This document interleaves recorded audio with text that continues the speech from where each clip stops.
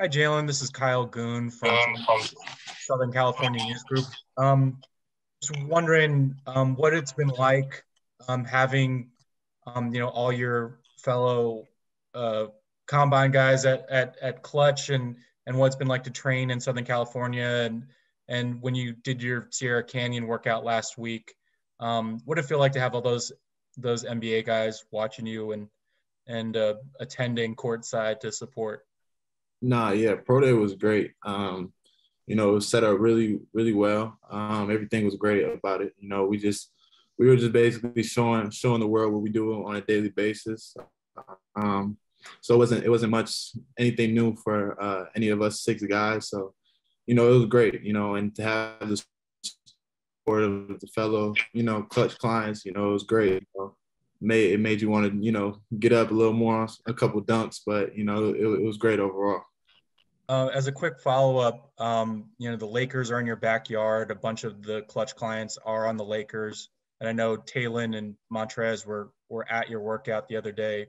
Have you felt the presence of the Lakers in Southern California while I've been training and working out for this draft? Yeah, LA, it's Laker land out there. Everybody's a Laker fan. It seems like, just kind of everywhere you turn, you see a billboard about the Lakers. So, you kind of can't miss the fan support from the Lakers around there. So, it's been cool seeing that too. I'll take the next question from Sean Coleman. Sean, can you just let us know your affiliation, please? Yeah, Sean Coleman with Locked On Grizzlies, Locked On Podcast Network. Jalen, how are you doing? I'm good. How are you? Doing well. Thank you for asking. I just wanted to ask if you've had any communication with Memphis. And in terms of your overall game, certainly seems as if the creativity on offense, just a lot of non-scoring, outside scoring aspects of your game that really pop out. How do you think those translate to the NBA, the facilitation, the ability to switch, defend, things such as that? Where do you stand and how do you feel that will translate to the NBA? I feel like it's going to translate great. The game is, translating, it's moving in that direction of positionless basketball, being able to do multiple things on the court, and I've been doing that pretty much my whole life. So it's only going to get better from here. So I feel like, I'm going to fit in right away with whatever team it may be. Yeah. And just as a follow-up, just was wondering if you'd had any communication or interviews work out with the Grizzlies. Yeah, no interviews or communication with the Grizzlies. Take the next question from Alan Silva. Alan, go ahead and just let us know your affiliation. Hi, it's Alan Silva from Costa Rica for PZ Basket. Well, Jalen, when you were younger, did you model your game after any NBA player? And if not, who do you look up for? Growing up, I really didn't specifically model my game after anybody. I always watched LeBron James. I was, just kind of the main guy. I've always been watching my whole life. But once I got to around junior, senior year, sophomore year, I started watching more film on guys, started watching, the Penny Hardaways, the Magic Johnsons, the Ben Simmons, those bigger guards, that could play make at a very high level. So, been watching them, studying their games pretty much since then. So, yeah.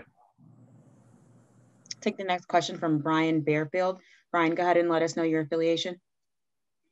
Brian Bearfield with Houston Style Magazine. What is your biggest strength that you bring into the NBA? I think versatility. And that's just, I know that may seem cliche, but, just the fact that I can, play 1 through 5, I can guard 1 through 5, I think that's going to bring value to a team, and help the team, right away, just being able to move someone like me all around the floor and being able to do a bunch of things on the offensive and defensive end. I think that's the most valuable thing, I bring to a team. Thank you. Take the next question from Jason Anderson. Jason, go ahead and let us know your affiliation, please. Hi, Jalen. I'm with the Sacramento Bee. Thanks for your time today. I wondered, what your interactions with the Kings were like. I know you worked out for them. Were you encouraged by the feedback? And then kind of a big picture question, Jalen, there's this echo chamber about red flags and everything after you leave in Duke. And I just wonder how much you've had to address that with NBA teams and then how you've gone about addressing that. Yeah, no, to answer your first part of your question, working out with Sacramento, that was a great workout. They said nothing but positive things. They said I had a great workout. Just seeing a lot of things that, that improve about my game, from the last time people have seen me. And as far as those red flags, those really aren't red flags. People say a lot of things about me, but they say those things without knowing me. So I don't really pay attention to that. Kind of the teams don't even, what's said on the media, those teams don't even ask or even question character, any of that. So that's kind of really out of the question. So yeah. Okay, thank you. Mm-hmm. Take the next question from Mike Vorkunov. Mike, if you want to go ahead and just let us know your affiliation. Hey, Jalen, it's Mike Vorkunov with The Athletic. Thanks for doing this, first of all. Second of all, I don't know if you've been watching the playoffs at all and at the finals. And if you have, what have you noticed players at your position doing and you think teams want from a player at your position doing to be able to compete and play at a high level? I think defending, that was the main takeaway I got from this playoffs. You see, I'm from Milwaukee, so, I was watching the Bucks, throughout the whole playoffs, so watching how Giannis, how he impacts the game, just making winning plays. I think that's the biggest thing. So, yeah. Thank you. Take the next question from Daniel Bell. Daniel, let us know your affiliation, please. Hey, Jalen, Daniel Bell, Black Sports Online. I'm just wondering how the draft process has been for you, if you had any favorite parts of the draft process and how much you're looking forward to the draft next week. The draft process has been great. I'm just very excited, for people to see me because a lot of people haven't seen me since February, so I'm excited, just to show how much better I've gotten throughout this pre-draft process. I had a great trainer and Chris Johnson, who's developed my game in a way I couldn't even imagine, So, and as far as, just looking forward to the draft, that's going to be a big day for me. But, that's just the start of my journey. So I'm looking forward to it. I'm going to embrace every moment of it. So, yeah. Take the next question from Isaac Simpson. Isaac, let us know your affiliation, please. Yeah, Isaac Simpson, Hoop Ball Grizz. Jalen, thanks for taking my question. Are there any current players in the NBA that you look up to or kind of try to take things from and model your game after? Yeah, LeBron James for sure. Just with everything he does on the court, the way he communicates, the way he leads, his IQ. Ben Simmons too, same thing with him. The bigger playmaking guards, and that's kind of, how I envision myself, being that type of player in a way. So, yeah. Take the next question from Chase Hughes. Chase, go ahead and let us know your affiliation, please. Hey, man, Chase Hughes, NBC Sports. We talked to you at the Combine, and you said you had spoken to the Wizards. I'm wondering if you had any more contact with them, and just how do you think you would fit with them if they drafted you there at 15? I haven't had any more interaction with the Wizards. How I fit in with the Wizards. I feel like, with my versatility and how I play, I feel like I can fit in anywhere. So it's just a matter of how they would use me. I feel like, I'd be able to embrace it however they would. But, whatever happens, happens. Okay, we'll take the next question from Pranav Ramasu, Romanian. Pranav, go ahead and let us know your affiliation, please. Pranav Rama Sports Network. Thanks for taking my question. Jalen, what are teams getting in a player like you? Again, despite what everybody's saying, they're getting a great kid. That's one thing. They're getting a great person, a great teammate. Again, someone who just wants to win at the end of the day. And like I said before, as far as on the court, they're getting a versatile player, someone who just wants to win at the end of the day. So, yeah. Thank you. We'll go back to Jason Anderson. Jason? No, I'm good. I think I just didn't put my hand down. Okay. No problem. Brian, go ahead if you have another question. Me, Brian Bearfield? Yes. Yeah. Can you talk about your time being with Coach Krzyzewski and what he meant to you and what he taught you? Yeah, he taught me so much. I was one of the first people, who believed in my basketball skills before I actually believed in my basketball skills.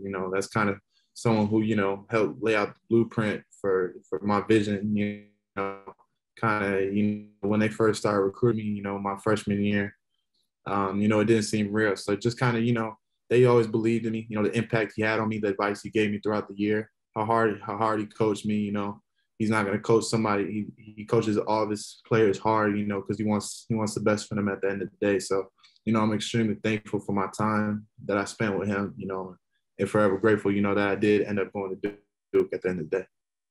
Thank you. Take the next question from Dorothy Gentry. Go ahead, Dorothy. Oh, sorry. Hi, it's Dorothy from Dallas-based iMessenger Media. What has basketball taught you that carries over into the other areas of your life, and how will we see that play out in the NBA? No, not everything's gonna be perfect. That's kind of what basketball has taught me. You're not always gonna have a great game. In life, you're not always gonna have a great day. It's about how you bounce from that day. You just gotta look forward to the next day. Try to make the best of every situation possible. And then same with basketball. Like I was saying, you're not gonna have all the greatest games, the greatest performances. You can control what you can control. I say that's probably the biggest thing. So yeah. Take the next question from Juan Baraka. Juan, go ahead. Jalen, how's it going? Juan Baraco for Salimo in Uruguay. Jalen, do you remember you as a young kid trying to make it to the league? How does it feel right now that you're so close to it? It doesn't seem real, to be honest. I never imagined, that I'd be in this position. Of course, I always had this dream, playing in the NBA, but you always had teachers, telling you the statistics of how many professional basketball players actually make it to the NBA. Like so many things, that they try to, ingrain in my head. But just it's crazy, that I'm here. I'm excited, and it's kind of hard to tell you exactly how I feel. It's gonna be easy to say next week, when I'm actually at the draft at the Barclays Center, So it's gonna be a lot of emotions then. That's gonna be a easier question to answer then than it is now. So yeah. Take the next question from Chris Fedor. Chris, go ahead. Hey, Jalen, Chris Fedor, Cleveland.com and the Plain Dealer. Thanks for doing this, man. Given your situation, because you didn't play as many college games as some of these other guys in this draft class, have you approached this pre-draft process as a way to kind of remind these NBA teams of why you were so highly regarded coming out of high school? Yeah, I think the way I've been killing these workouts, I think they're well reminded, of why I had that hype and that attention, coming into college. So, I'm pretty confident these teams, got well reminded throughout this pre-draft process of who I am. So yeah. Thank you and best of luck. Thank you. We'll take another question from Daniel Bell. Daniel, go ahead. Hey, Jalen, what are some things that you feel like you needed to work on after making the decision to leave Duke? Everything. But I say the main thing, that I really dialed in and focused on was my shooting. Just making that as consistent as possible. It came a long way, and that's why I'm excited for people to see me, so they can see the process and the hard work that I've been putting in during this process. So yeah. Chris Fedor, do you have another question? I see your hand is up still. I don't. No, thank you though. Okay. All right, we have a few more minutes with Jalen, so if anyone else has any last questions, please let me know by raising your hand. All right, we got another one from Mike Vorkunov. Mike, go ahead. Jalen, I just wanted to follow up on something you said a few minutes ago. You said despite what everybody's saying, they're getting a great kid. Do you feel like there's been some kind of I don't know, impugning of your character? Or do you not like the way that you've been talked about publicly and in the media over the last few months pre-draft?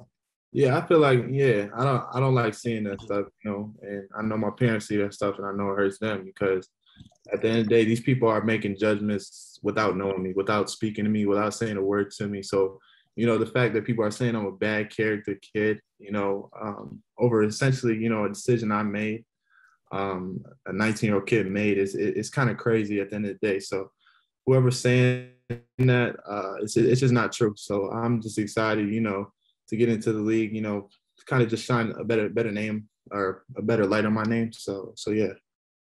Has it actually been impacting your parents? You said that they've seen it and it seems to have hurt their feelings from seeing that about their son.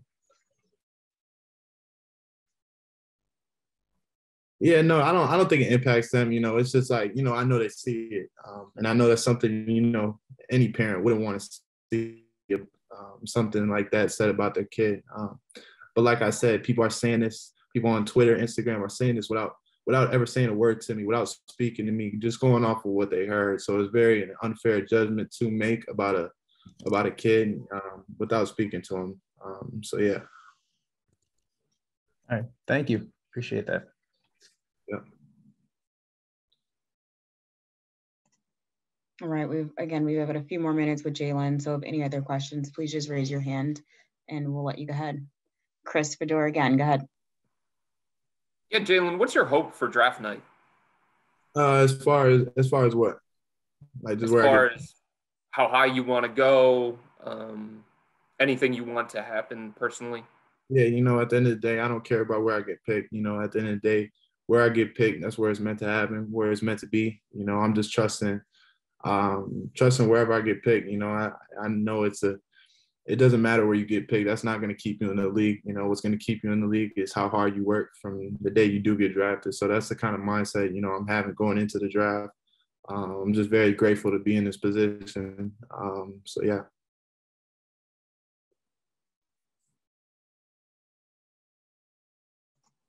Daniel Bell again. Go ahead, Daniel. Hey, Jalen. What are your hobbies outside of basketball?